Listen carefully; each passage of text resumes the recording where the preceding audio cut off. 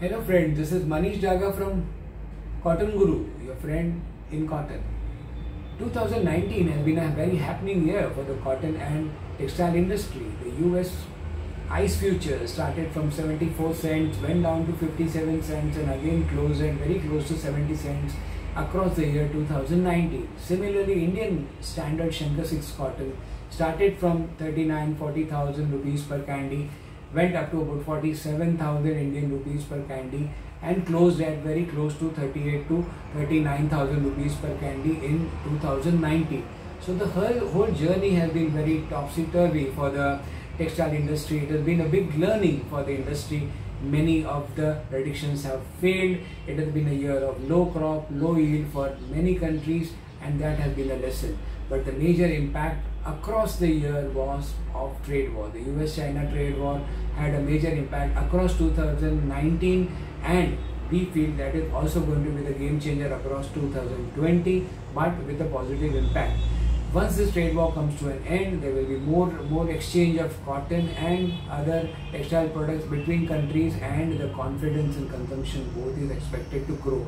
The second game changer that we see in 2020 is CCI, the Cotton Corporation of India, which has started procuring cotton under the MSP operations, minimum support prices. The Cotton Corporation of India has till December end procured about 2.5 million bales of cotton. It holds the whole stock of about 9 lakh bales, so it amounts to over 3.5 million bales of cotton in 2020. But the operation is still going on. That can be a major game changer for the price trend across 2020.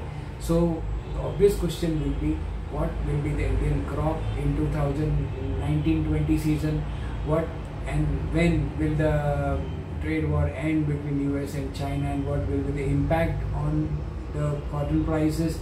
And if the trade war ends, how much is the Indian export quota going to increase? Currently, we do not foresee an export of more than 5.5 to 6 million bales, but if the trade war ends and there is an exchange of cotton more than the current situation, things can change very rapidly.